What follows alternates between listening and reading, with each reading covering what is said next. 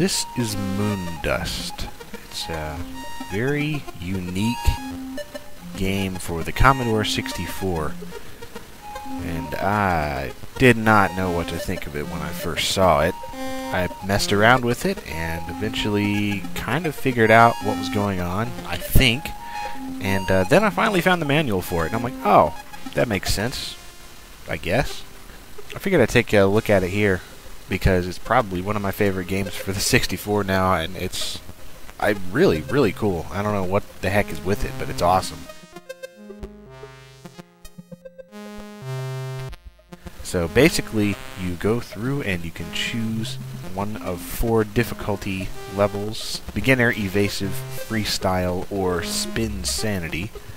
Which I thought that was the name of a Crash Bandicoot game or whatever. But anyway, and you pretty much start off in this screen where everything is just kind of going weird. The joystick kind of controls everyone at once. That's what I didn't understand at first. Everything is independently controlled, yet controlled all at the same time. In theory, you are the astronaut guy who is just kind of spinning around with a disconnected head. Those 5 different colored things are moon ships. Basically, they go all around the screen, sort of following your commands with the joystick.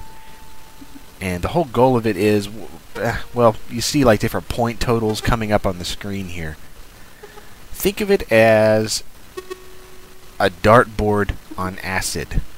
That's essentially the whole thing.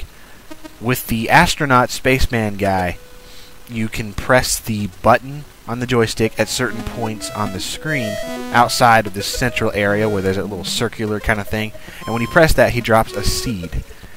A moon seed, I guess, or something. And when you drop that seed, you want to drive your moon ships over that seed and spread the seed out.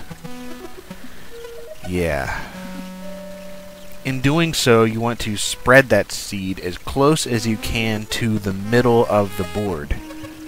So, yeah, it's pretty much like hitting a bullseye in darts or curling or whatever.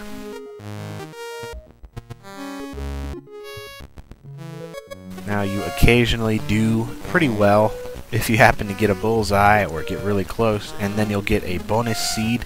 Normally you only have 3 seeds, but yeah, anytime you drive over a bullseye, I think it gives you another seed, or maybe it's every other time, I don't know, but yeah, you just keep on doing that, and you keep spreading things out. The most interesting fact about this game, though, is that the sounds and soundtrack are completely random.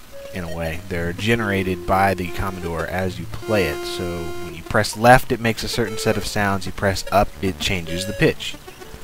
Pull down on the joystick, then it changes the pitch in another way, and you can mix it diagonally, you know, other things, and you'll get all sorts of really, really weird sounds. It's just, I'm looking at it now, and I kind of zone out. It's pretty cool to look at, too. There's a lot of messed up looking pixelization going on.